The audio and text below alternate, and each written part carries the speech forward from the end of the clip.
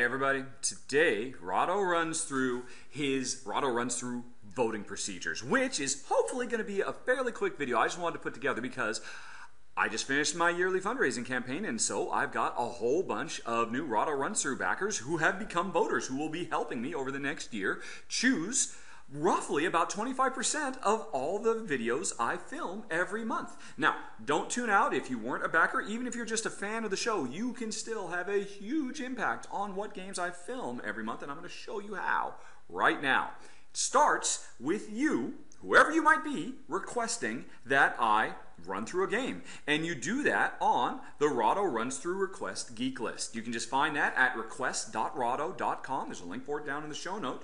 You come here, you hit the add item button, and you add whatever game you want me to run through. Now, before you do, I would ask that you take a look at this list of games that I have removed from the list, because I'm not going to run through 3-player games. I'm not going to run through violent war games. I'm not going to run through a bunch of games. But if it's the type of thing that we would normally enjoy, my wife and I definitely add it.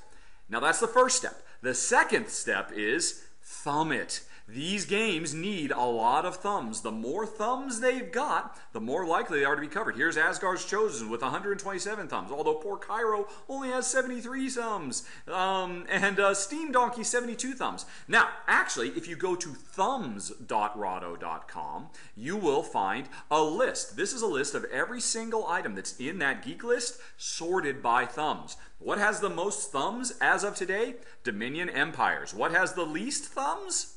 Carson City Horses and Heroes.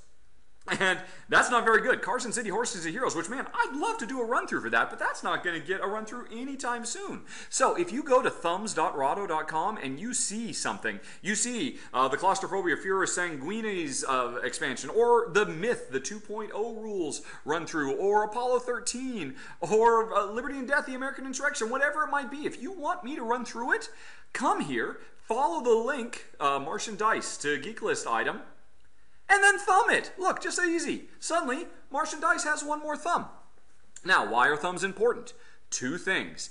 Every month, whatever game has the most thumbs on the list that I own. I don't own Dominion Empires yet, or Pillars of the Earth, but I do own Battleline. I do own Innovation. I don't have Mexico, I don't have Cacao, I do have Lost Cities. Whichever one has the most thumbs that I have on that shelf back there, it's going to get run through that month.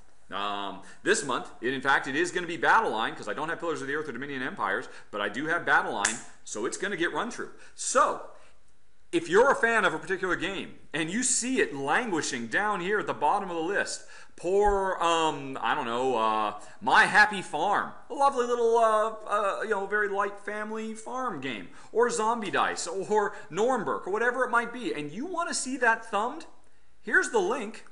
If you want to see that filmed, make sure it gets more thumbs.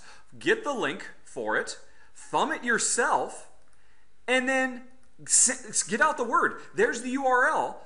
You can go on ahead and you can post that on Twitter. You can post that on Facebook. You can go to the discussion forum for the game and say, folks, I want Rahdo to run through Nuremberg so bad. Could it please get more thumbs? Now, to be fair, I don't actually have Nuremberg on the wall, but that's not the best example. But I want to see Fish Cook or Food Chain or a lot of these I don't actually have, but or Descent, Journeys into Dark. I can't believe Descent, Journeys into Dark, 2nd edition, has only 10 thumbs. There's got to be hundreds of people who would like to see me do a run-through specifically of the new digital AI thing, the app you can download that turns Descent into a co-op game. I want that myself. You can see I have thumbed this. I want to see this. If you want to see me do it, get the people, get the word out, get the thumbs, and it'll scream to the top of the list. Whatever's at the top of the list at the beginning of the month, it gets a run-through. Now, that's just the beginning. Basically, what happens, if you're a Rahdo Runs Through voter, every month, you are going to get an email. It's a very unassuming one. Looks like this. Rahdo Runs Through survey link from rahdosurvey@nbgaming.com.